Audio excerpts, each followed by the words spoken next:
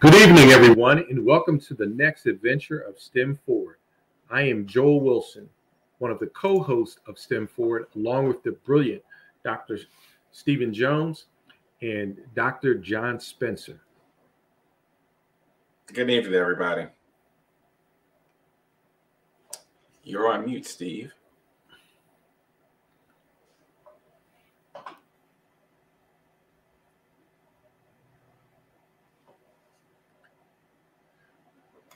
With STEM Forward, our goal is to provide strategies and insight on how K-12 and college students can successfully pursue STEM careers. Tonight, our topic is entertainment, technology, and celebrating life. Our first segment, we're going to talk about technology. How does technology and entertainment feel? How do they intertwine and go together? So our distinguished doctors coming to you this month, Dr. John Spencer and Dr. Stephen Jones, and they're going to jump right in with their expertise. So we're going to start off with Dr. Jones. Dr. Jones, technology in the K-12 space. Technology allows, tell us about how students in a K-12 space can use technology to showcase their creativity. Well, it's interesting that you bring that up because you were just having a conversation about how one of your high school students created a commercial for you. So that is phenomenal that students, at those ages can create, they have that creativity to do things in a different way and think things in a different way and open up doors in a different way because they are not afraid of the technology at all. And so I'm excited. I'm excited about this. Absolutely. Dr. Spencer, do you have anything to add? Yeah, so one of the things when I think about the use of technology, whether it's for entertainment or documenting, I think about some of the early days with my father. We got our first VHS camera back in maybe like 1978, 1979, and we were doing home videos and sometimes on Saturday we'll get down to the basement with my action figures and make movies. And so in a K-12 setting, I know as a principal, I've tried to make sure that we've had technology within our schools that children can utilize and display their creativity. Because at this point, most children have a handheld device, whether it's a tablet or a phone that can shoot in high definition. Some of the phones can even shoot in 4K. And so my belief as educators that we have to show them how to use that technology responsibly. So whether it's doing a project for English language arts, social studies, or any of their classes, they can use that handheld technology to make something really breathtaking to show their mastery of the subject and to also showcase their creativity. So the sky's the limit with various types of technology. Very interesting. So Dr. Spencer, I actually want to go right back to you with this next question. So talk to us about how has technology evolved in the music industry? It's very different than, you and I, we were growing up back in the 70s, 80s. How does technology manifest itself in music today? Well, one of the things that is very different, I have a friend who used to have a studio, but now with the development of technologies, that space that everybody used to try to get into and it costs a lot of money to go to, you can run it from a laptop. Like I bought a mixing machine for my students and a drum machine, and they're learning how to use it in school. Matter of fact, we have a partnership with a local theater in town, and they're using the software. They're showing my students how to make beats, and they're doing this in the classroom, and they're able to use their Chromebooks and their phones to make the beats. So they don't have to go to the studio. They haven't paid a couple $1,000s for the latest drum machine or something like that.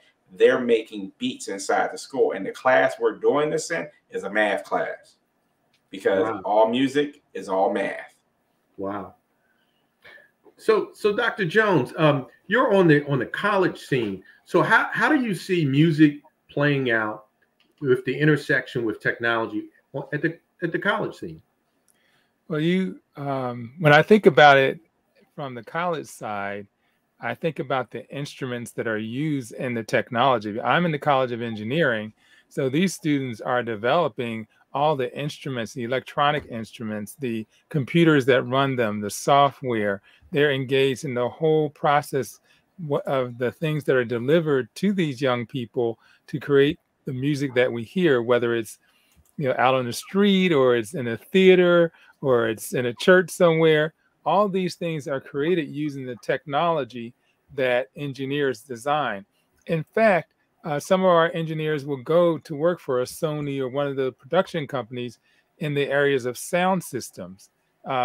Sound systems have become smaller and smaller. I'm sure both of you remember these big speakers that used to be everywhere we would go. There would be these huge speakers at concerts, and now, in a small little box, you can get a tremendous amount of sound and not even worry about it blowing out the speakers. That's another thing that used to happen back in the old technology. It would actually blow out the speakers. So it's miniaturized, it's more effective, and it is growing across all kinds of industries. And the idea of training young people to get engaged with it, I think, is critical. So Dr. Jones, the only thing I say about that, I grew up the time at the plateau, and folks were on top of the roof with the big speakers. It just would not have been the same environment with little speakers on the roof. That's right, Joe. I still love my big speakers.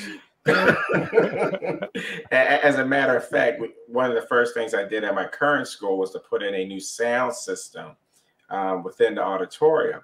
And for the most part, everything is wireless. So yes, I got my big speakers, but they're not connected by cord. I believe I think they're connected Bluetooth to the main control panel, because we also have a band at our school. And one of the things I love about our music teacher is that, she's teaching the children how to set up and use all the equipment. Some of them know how to use it better than I do, because we have a wireless control system where the whole system can be run from an iPad. Wow. And so when we have shows, sometimes the music teacher or students in the back of the auditorium, and she's bringing up sound levels and different mics and everything from the iPad. And the whole system is about the size of a milk crate. Wow. On wheels. And so it's not this big, bulky thing you would think it is, but, we have cinema, stadium type sound within our auditorium. So that's a great transition there. So just following up with that, Dr. Jones, can you talk to us about what are some of the career paths? Here you may have a young person, they really love music. They know a lot of this technology, whether they're an engineering major or maybe a comp-sci or maybe even coming from another discipline. But they're looking at in the future, can they work in the theater? Can you make a good living in that field? Yeah, there is different ways that they can implement their technology, understanding of technology. And like was said earlier, all this wireless technology, they can actually be in one place and project music and sound from another place. So it's evolving in such a great way that people are looking for individuals with this skill set to come work in their theater, to come work at their university. I know we have different events. A lot of the colleges have their own theaters. And so they need individuals to be able to manage that whole area for the college. There may be different events that are happening, again, in the college environment. And you want to make sure even through our athletic facilities. So there are many, many different ways that this technology and using this technology can be beneficial. Okay. So Dr. Spencer, can you tell us what are some of the instruments where you really see technology being played out, where the instrument is now really a computer? Can you give us some examples? Well, before I get into that, Joe, I want to say not only sound engineering and things and getting the college degree, but it's also something that you can go to the community college or go to an art school and become a sound engineer.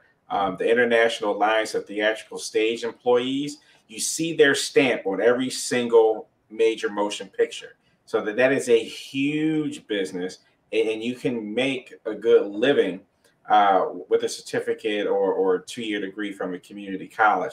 Now, in terms of the technology, for example, like I was saying, I was able to buy a mixing station for my students.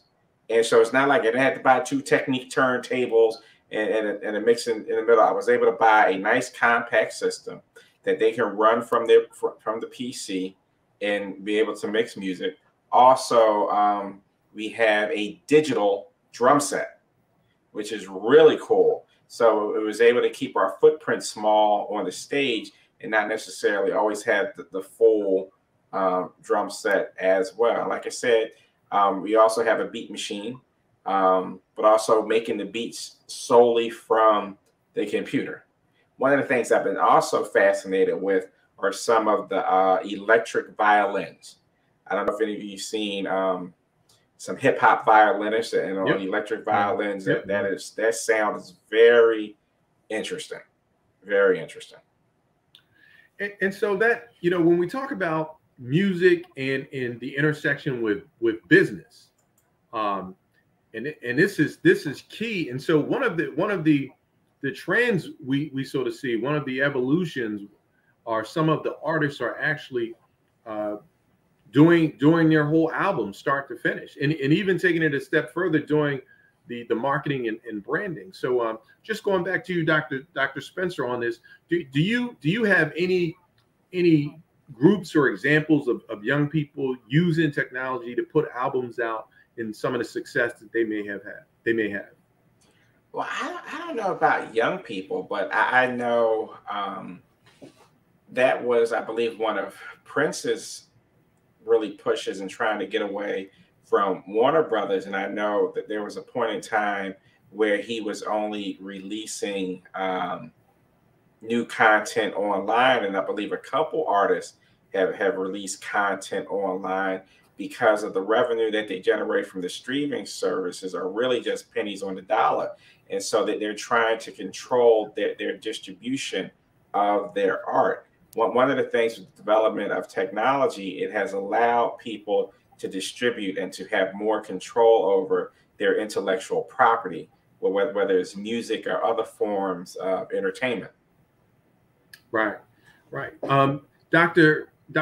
Jones, do you have any insight on, this career paths that have developed out of technology? Now you're making music, young folks doing it right in their apartment. Well, the reason why I kind of brought up this subject is because I have nephews that are doing this. They're releasing their own small albums and they're trying to work on contracts with studios. And I think the wonderful thing about this is encouraging entrepreneurship in our community by giving them this exposure to the technology, how to use it. I think what Dr. Spencer is doing is wonderful in terms of showing them all the technology early in their lives, and then they can take that and work together to create their own music, to create their own opportunity. I think entrepreneurship needs to be encouraged more in this whole industry because a small segment of people get the same opportunity. But I think if more young people are exposed to this, it'll open up doors for them. And I totally agree. And just 2 quick things I just want to add, just examples that I've seen play out. One of them is Jay-Z. And Jay-Z, just because he is so wealthy, but beyond being wealthy, he's just a tremendous business person. He started or invested in a music streaming service, Tidal.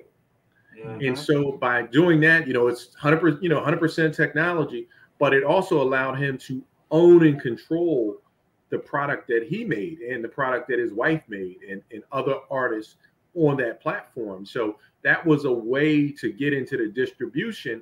And that's something that has locked Black record companies out of. I mean, you'll hear so many stories, whether Motown or Master P or whoever, just so many folks. And then a second example is Chance the Rapper out of Chicago, in which he 100% released his music himself, free. He released it free. But what I've been able to learn about his business model is that he's leveraging the advertisement from your YouTube and your different providers. He has millions of people listening to his music, so he's actually getting ad revenue from that. And then by his brand being so established, he's created other products that he's selling. So he's sort of using music to leverage to sell other stuff. And he may get less money off the unit, but he owns more of the percentage. And so I think he's got a creative way, and he's a multimillionaire several times over. So he has a viable way of doing it and moving forward. So we will be right back after this commercial break.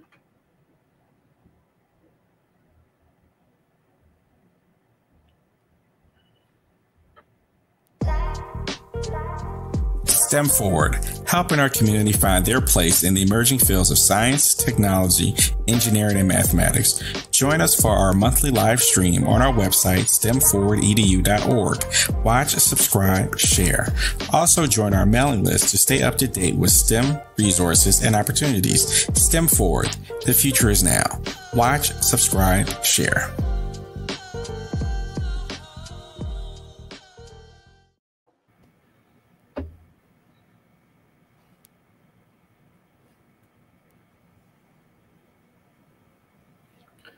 Welcome back, and don't forget to subscribe to our YouTube channel, hit the like button, and share our live stream with your friends.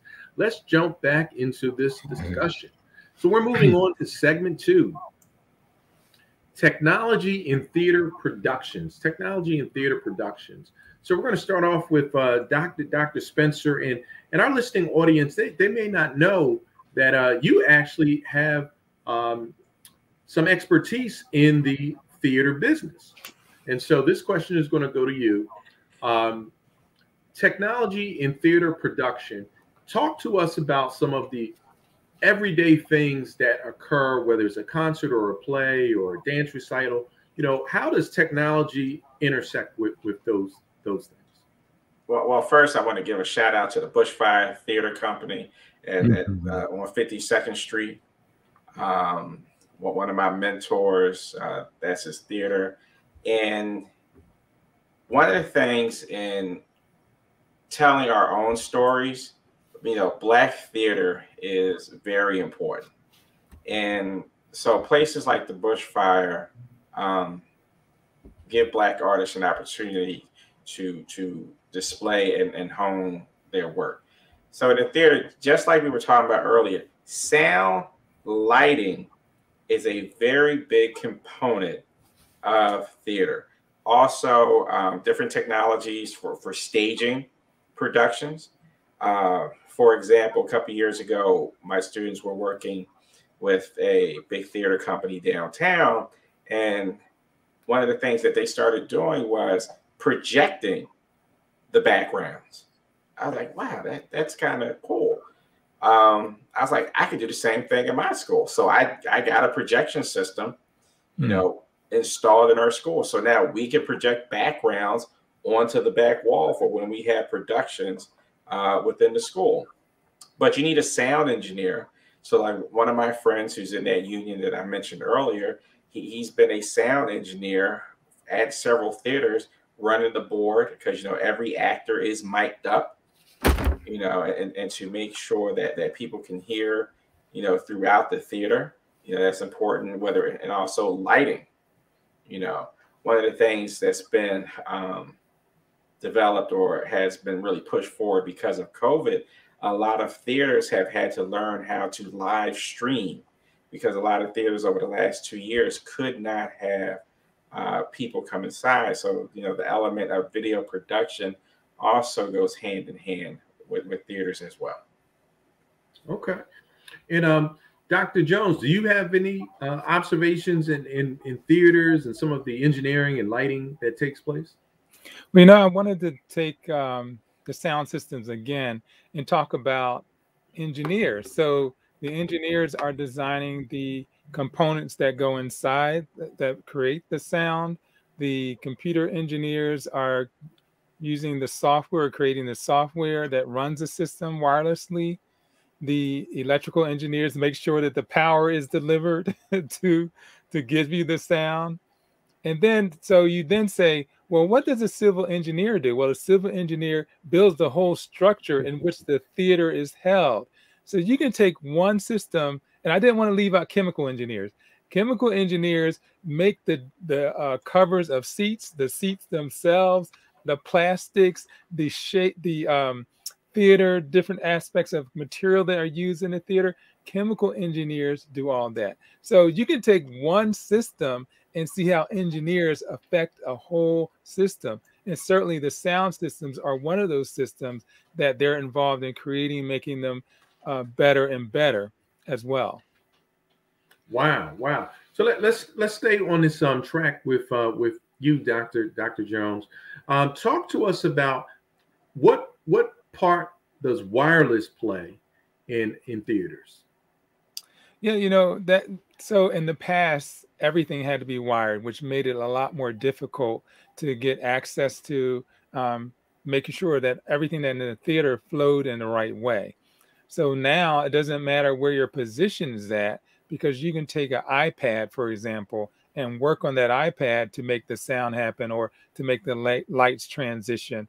But you have to have a good wireless system, because that would wreck a whole theater if it's not working. You need someone that has expertise in those areas. So those looking for jobs, even in the theater, there's an opportunity to use some of that wireless technology and knowledge of software and programs to make everything run effectively. So it's really, really important. I know I've been to the theater and I'm always amazed of all the lighting, how it's coordinated. They have it such that the sound and the lights can coordinate with one another. And that takes a feat to make that all happen and not have a sense that it's not coordinated. So I think that's really important. Oh, that is great. So, Dr. Spencer, Mm-hmm. you know, if we look at the cameras that are in theaters, are these cameras, you know, are they similar to the cameras everyone has in their pocket now? You know, is this just a, you know, small camera like that, or is it something different and unique? Well, a couple things. I want to piggyback a little bit on what Steve said about the sound. One of the things that I had to learn in buying sound equipment, especially wireless sound equipment for my school's auditorium, is that the signals, the digital signals, changed within the last, I guess, 2 years to 18 months. So some wireless devices that were working couldn't work on the same channels. So that's where a sound engineer, you know, comes into play to make sure that you're buying equipment that has a good shelf life. So you're not always having to upgrade and to buy new equipment. And then it's the same thing with cameras. So in my school setting, in our auditorium, which I'll call our theater, yes, we're using HD camcorders that are 1080, you know, but in a full production theater, you'll definitely use something commercial grade that can shoot in 1080 or 4K. But the interesting thing about it, most people are still watching in 720. Oh. You know, like most people that are watching our live stream tonight are probably watching in 720, even though we're pushing it out at 1080 right now. So why is that? A lot of the TVs can't do it, you know, unless you have a high definition TV that's doing 1080. And I'm not sure how many people actually pay attention when they go to buy TVs and you get a brand new LED TV. You know, you have to look in the fine print to see if it's, you know, 720 or 1080. I know one time my father and I, we were out on a production shoot, and what we didn't know with the camera at the time, that the highest it went was 420 HD, which meant that the video couldn't be expanded. It was a mess. That's one of those, you live and you learn. Yeah, most definitely, you live and you learn. Okay. So we're going to take another pause for a commercial break. This is STEM Forward.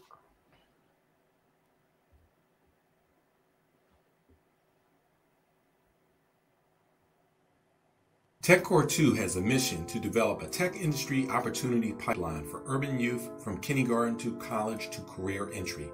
We have been providing year-round tech STEM career-related part-time Saturday employment, and internship opportunities to Philadelphia area college students for 5 years.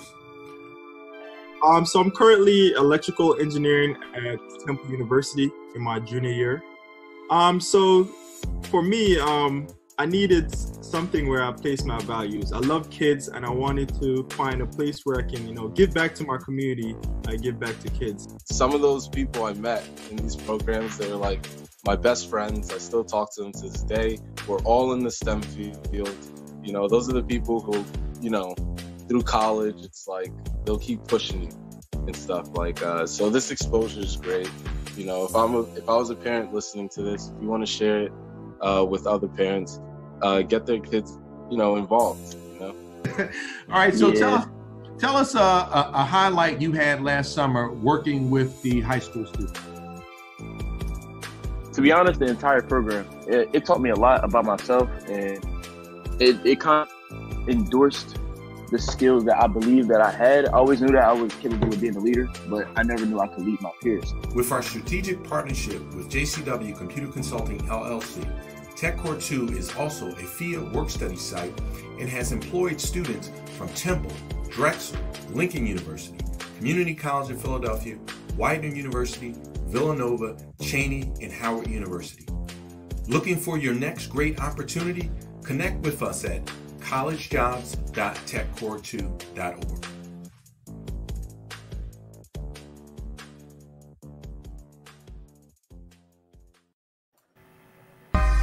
Are you frustrated with your do-it-yourself website project? Do-it-yourself website building is not as easy as some companies make it out to be.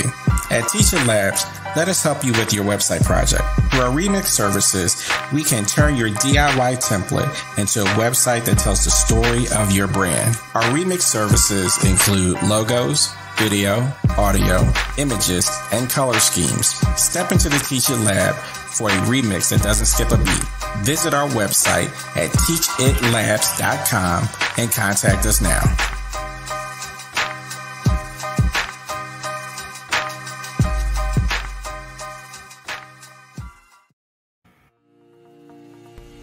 Do you want your students to earn excellent grades?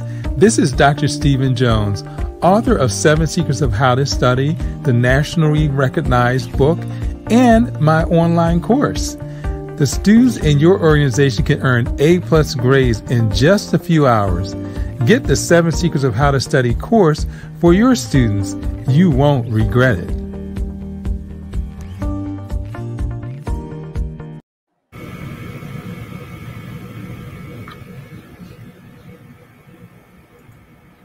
Welcome back. Welcome back, and don't forget to subscribe to our YouTube channel. Hit the like button and share our live stream with your friends. Let's jump back in. We're talking about technology, and now we're moving into enjoying life, celebrating life. So technology, this is our third segment. We're going to start off with technology in sports. And so we're going to go right to Dr. Jones, because many folks didn't know Dr. Jones was a beast running back in college. So tell us, how does technology impact sports nowadays? Yeah, now you're telling how old I am, because we had no technology when I played. But I watched the game today, and the quarterbacks they have things in their ears to hear from the coach. The equipment that they're using is developed by technology to be safer. We used to have concussions. Back in the day, they would actually take smelling salts and try to wake us up and send us right back out into the game.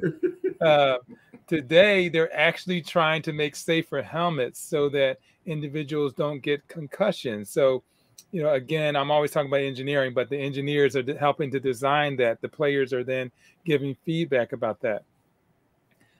Physically fit, the technology that they're using to measure the strength and the speed of athletes is different. So you see a stronger athlete, a faster athlete, and even some of the big guys, the ones that, those ones that are like 6'7", 300 and some pounds, and they run down running backs because they're using different technology to prepare them to go out on the field. But then there's also the technology that's blossoming with the people who are taking care of the athletes. So the physicians that are taking care of them, the trainers that are taking care of them, all of them are evolving in how they exercise and ensure that the players can go out and safely play. There are many different elements of it that help them to be successful when they're on the field. And using that technology is blossoming through the use of computers and how it can be used and how it can help the players to play in a safer way, especially today. Again, looking at the NFL specifically, when they've added more games and more games to the season, which makes for more opportunities for players to have injuries. So you need greater protection in those circumstances. You bring up some great points. So, Dr. Spencer, how do you see technology, playing out in the sports arena? Well, I came a little after Steve, but I do remember one day being in my garage at home, seeing my father's football helmet from the 1950s. And that was a scary sight. I mean, there was no padding whatsoever. So they had no protection.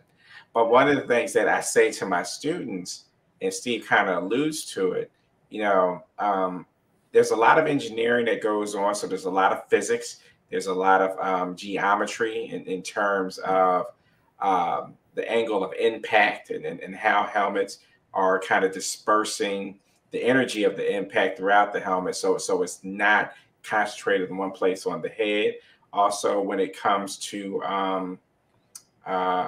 the shoulder pads, I remember my shoulder pads were mostly plastic. One of the things I think about when Allen Iverson first started wearing that compression sleeve, I believe it was a tube sock with the end cut off. Now everybody's wearing some type of compression, whether it's for the legs, for the arm, or for the torso. But that's just another way that shows how technology has evolved, whether it's the fabrics that they use. If you think about when the famous runs Earl Campbell and how, having his whole jersey almost ripped away. I don't even think you can grab somebody's jersey at this point, just because of the new materials that are developed that are used in sports, whether it's soccer and, they call it football over the rest of the world, whether it's American football, basketball, tennis, or whatever. I mean, think about how sneakers have evolved in the last 40 years, and that's an engineering feat. When Phil Knight, actually used a waffle maker and some plastic to make the first sole, for his prototype. Now, you bring up another point, and that is that the molding on the bottom of the cleats, those used to be screw-in. You would screw in. I remember that. Yeah. And then you would actually, once they start wearing down, replace them. But one of the problems is they had metal in them and they would wear down, and that metal would, when you get stepped on by a cleat, that metal would hit your hand and it would be horrible. So they came up with a one-piece mold on the bottom of the cleat that makes it more effective and less costly even to produce. So, you're just bringing back some crazy memories with some of the evolution in sports and how technology has improved it. But let's think of something that's just a lot simpler.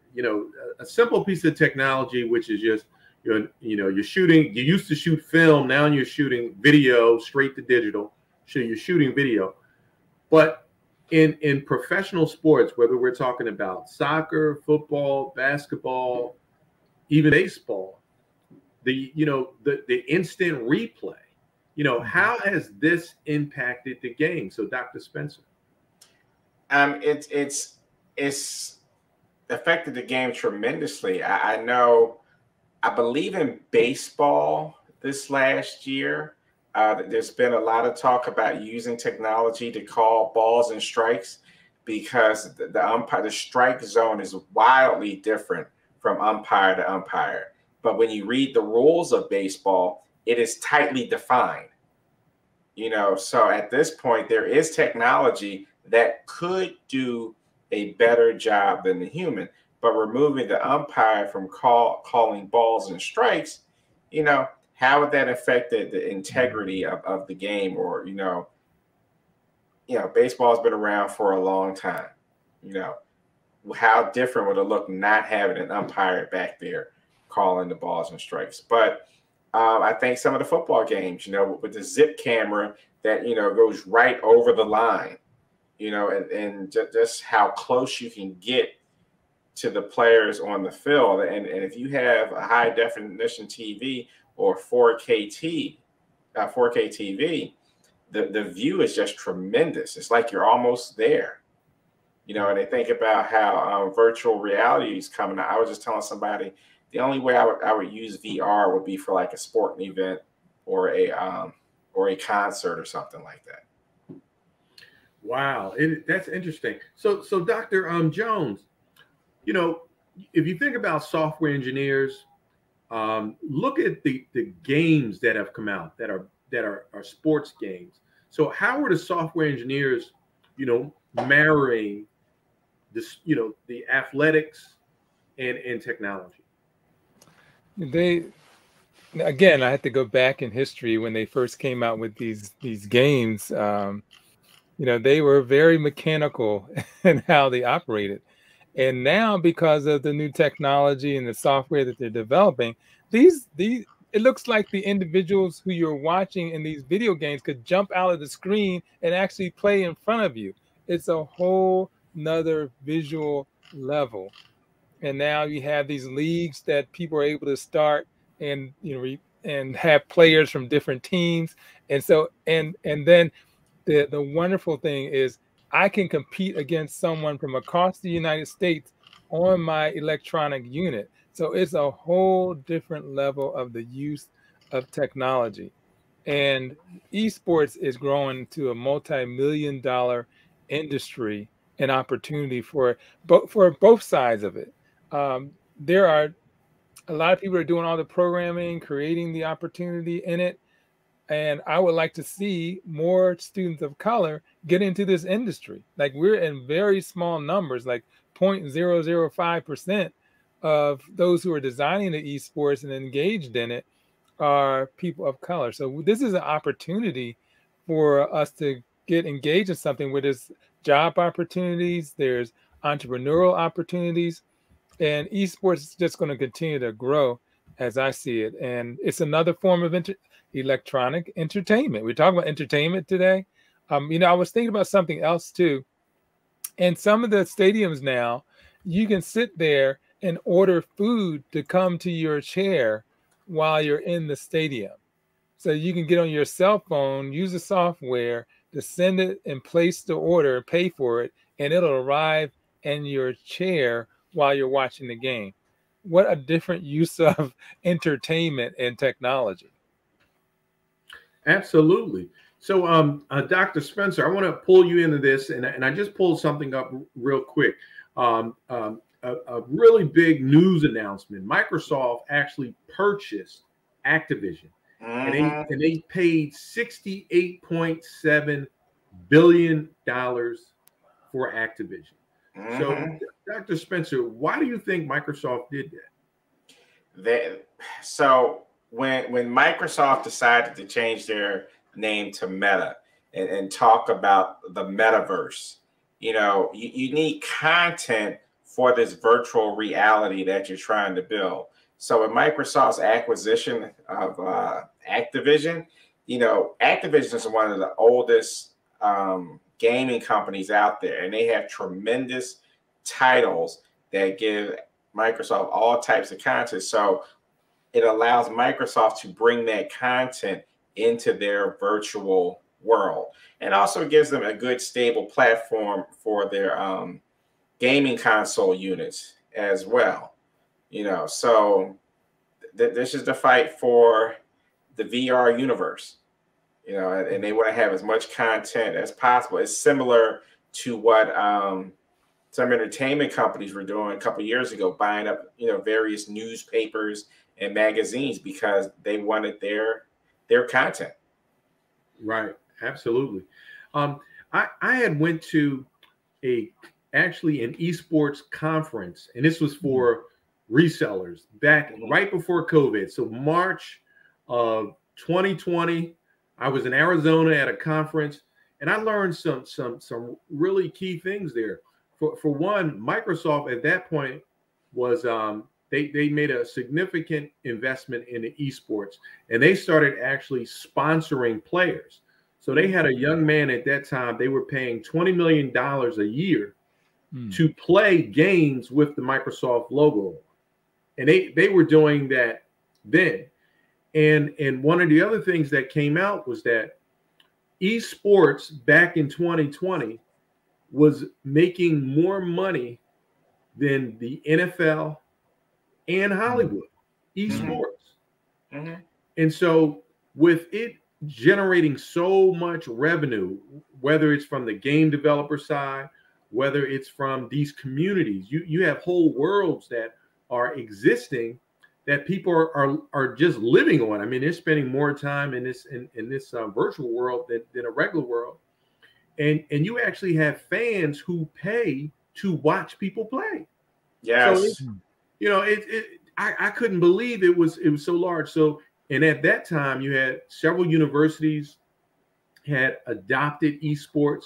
So now they have esports teams. They're competing against each other, and they even have a caveat from a student athlete perspective. It's actually more advantageous to be an esports player, because if you go to school and you on an esports team, the competitions you play in, you actually get paid like a professional, but you're still considered a college student.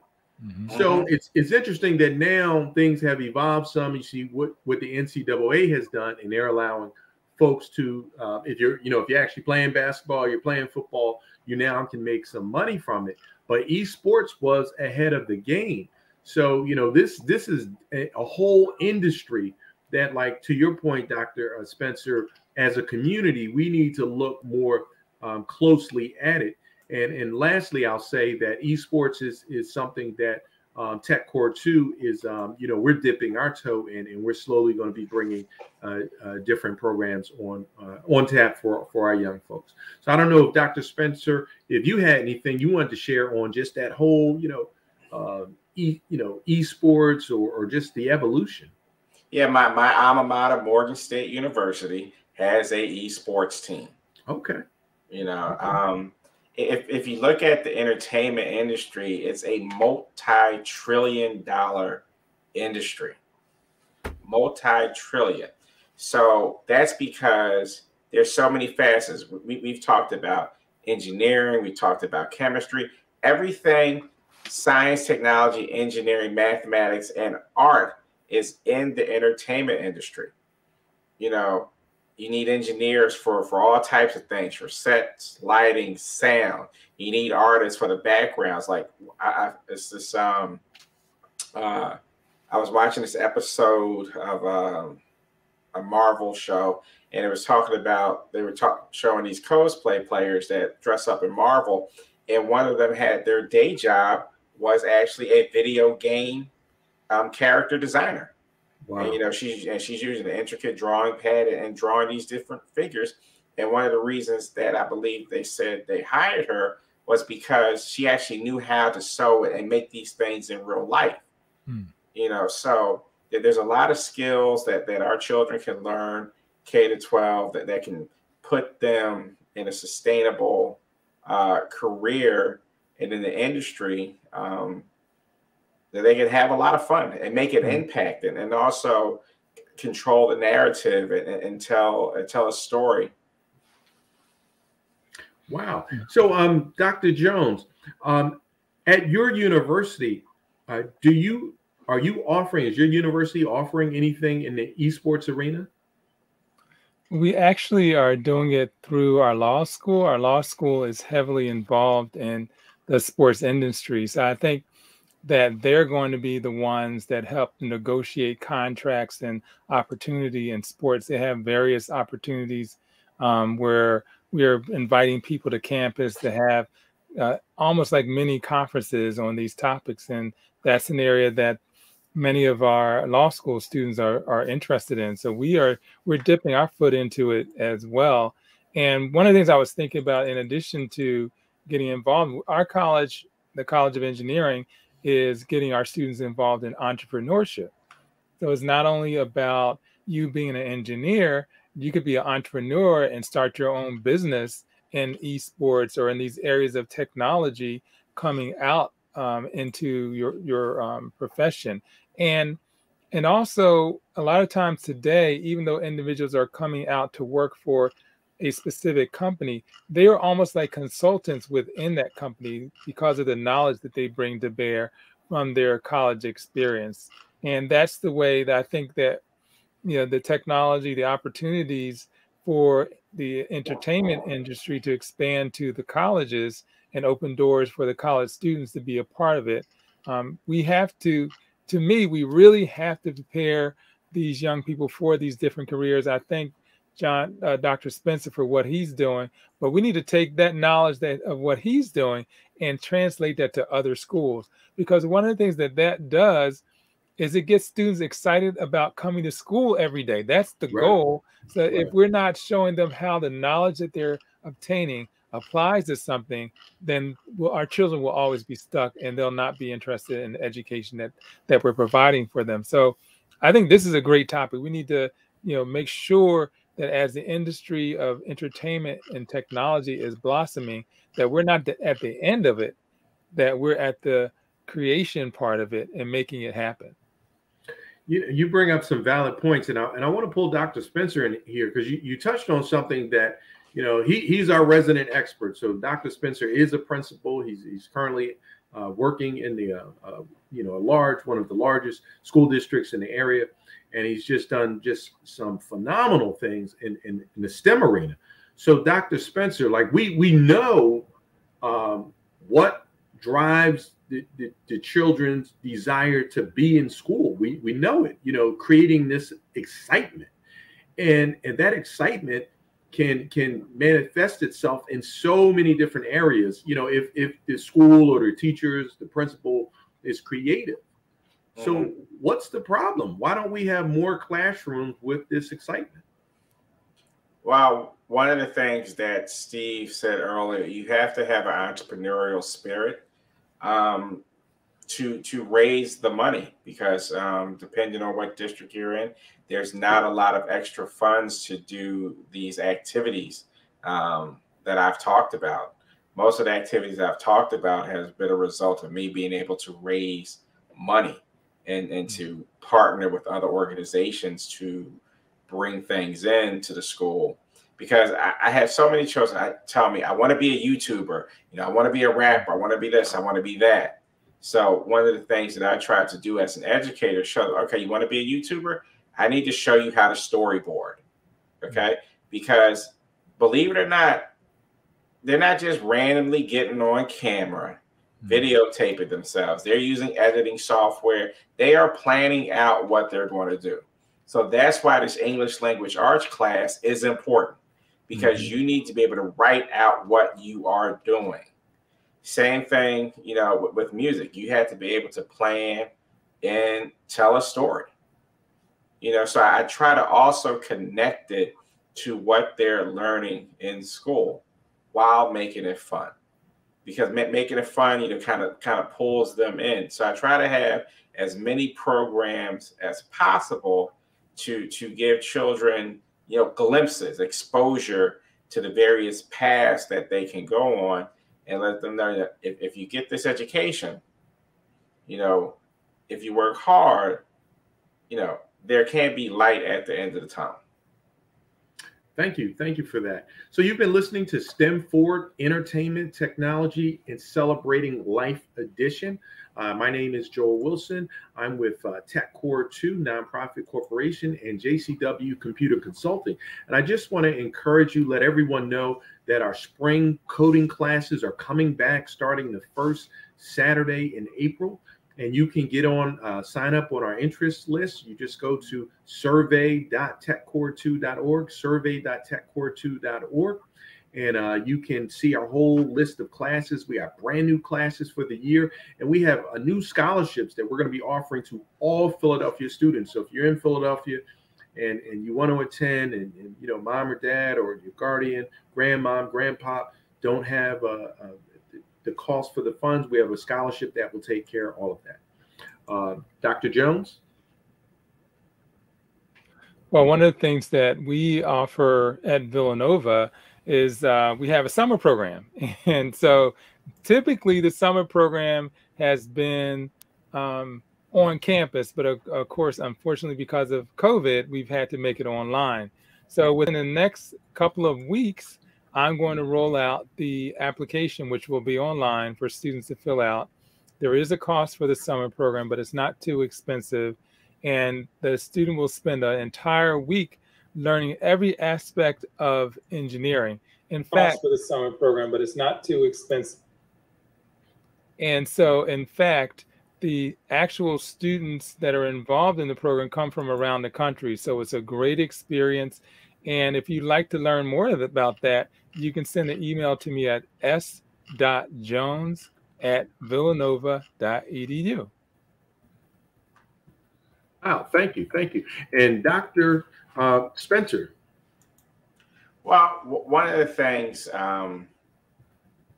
as a K-8, K-12 principal is developing partnerships with people like yourselves, with organizations like yourselves, like Joel's program actually runs out of my school. I was able to do that through grant funding, but it gives my children an opportunity that they wouldn't necessarily have during the day.